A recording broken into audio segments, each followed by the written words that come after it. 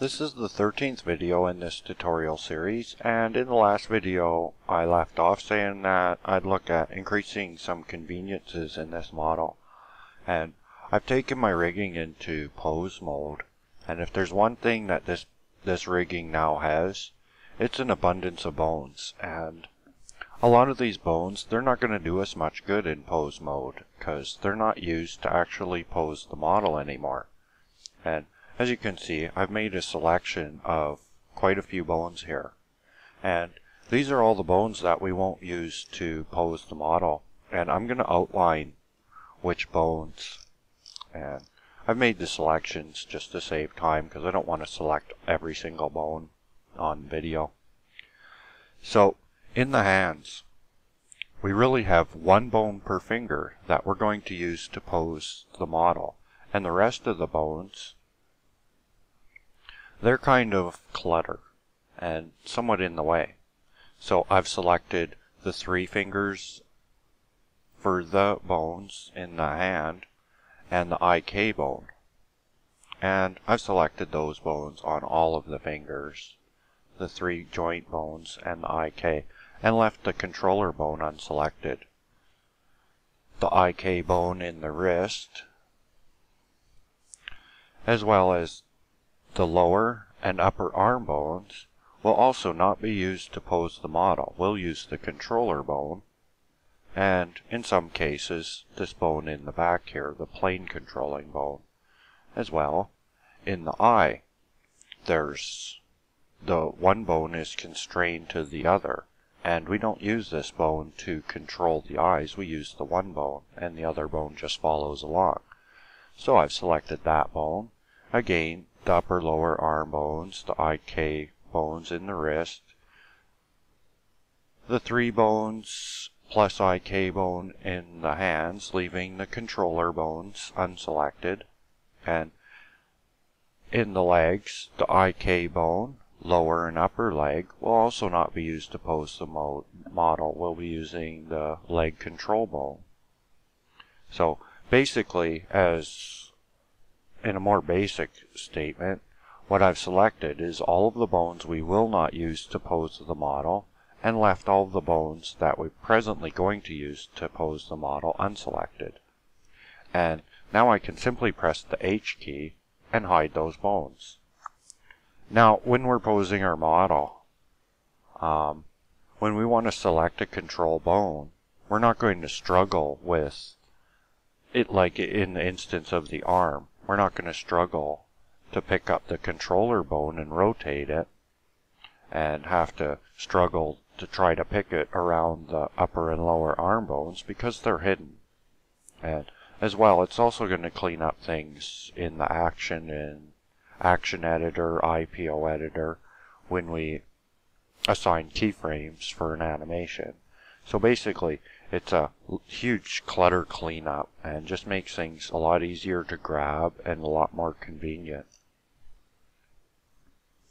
Now, for another convenience or two that I'm going to suggest, I'll go into edit mode. And one of the things that I'm not very fond of on this model is how many bones there are in the feet. And I don't really want to alter the rigging so that it doesn't have these bones and reparent things, because that's a big hassle, and I might want to use these bones by applying this rigging to another model.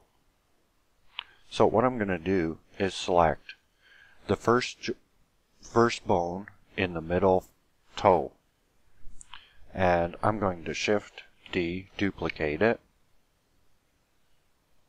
and I'm going to have to undo that. So I'll undo that, because I forgot to deselect everything.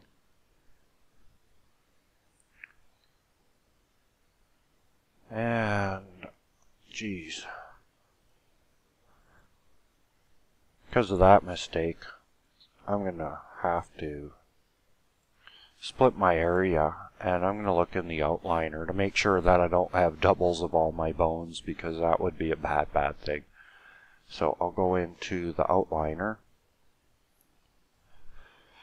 use the plus key to expand everything and just once over my rigging to make sure I don't have a whole bunch of doubles here. And that looks okay, so I can just join that back up. So, we'll try that again. First, deselect everything, and then select the middle bone, first bone in the middle toe.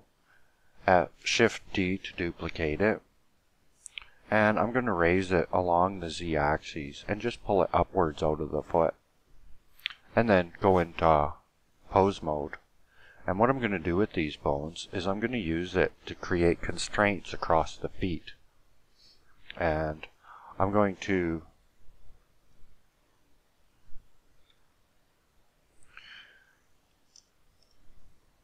constrain that bone with the first bone in each toe.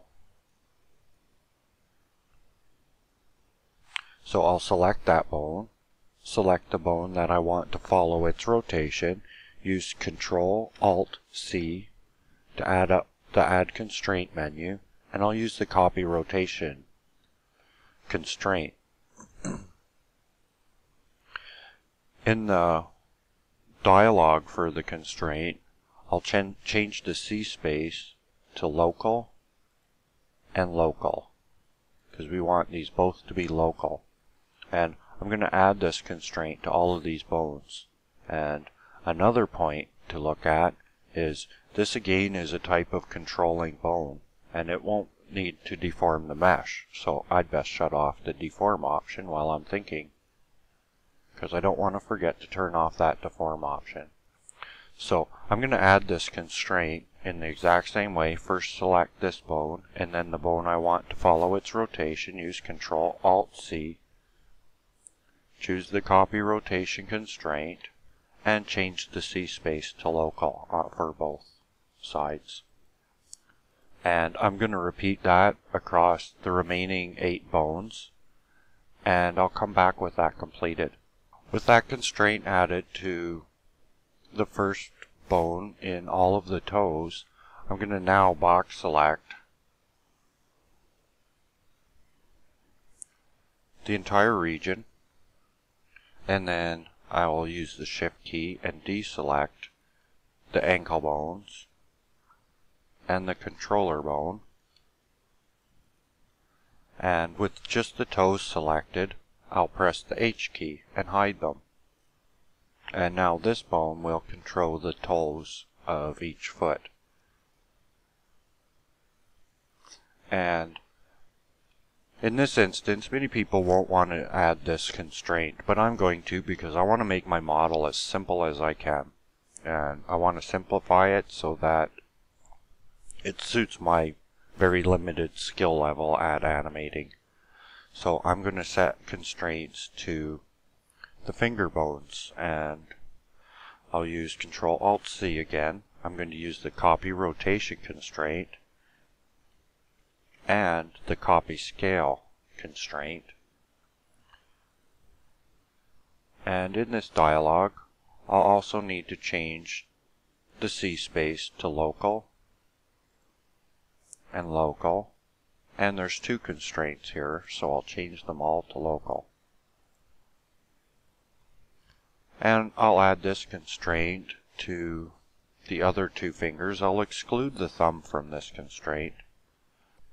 With that constraint added to the 3 fingers on each hand, I'll select those fingers,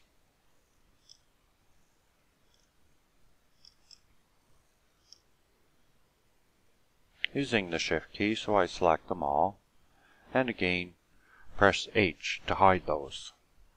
Well, I'm out of time for this video, and in the next video we'll take a look at some of the movement of our character here and see if we can start working on a pose and perhaps an action. So that'll be in the next video, and until then, happy modeling.